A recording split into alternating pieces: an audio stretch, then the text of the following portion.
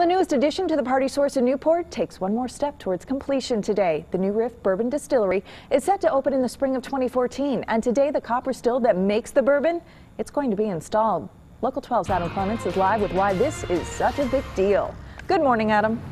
Good morning, Tiffany. Basketball, bluegrass, and bourbon, that's what Kentucky does, and today that last one will be front and center here in northern Kentucky at the party source here in Newport as this new distillery takes one step closer to becoming a reality here. That copper still being delivered, actually has just been delivered. It came in on a tractor trailer from Louisville. It's about 80 feet long and about 24 inches wide in diameter. It's going to be installed. You're going to be able to see it from the street. Really just a big deal here.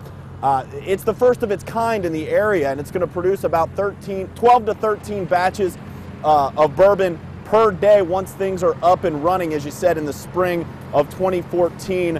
And this has been a long time in the making. There's not really anything like it here in the area. Folks won't have to go far to get this homemade distilled bourbon here. I spoke with bourbon guru Jay Erisman about what we can expect and why this is such a big deal. Yes, it is absolutely the right time to strike on getting some bourbon made. However, we won't have any bourbon that we've made until it ages, and so we have about 4 or 5 years to wait after that. So it pays to be patient in Kentucky bourbon. Patience truly is a virtue. Now, one thing we'll have to keep our eye on this morning is the weather. If it's too windy, they may have to postpone this thing because you've got a tall, long, skinny copper still that they're going to have to place in between 4 beams so they can install it. If it's too windy, they won't be able to do it, but we'll certainly keep you posted.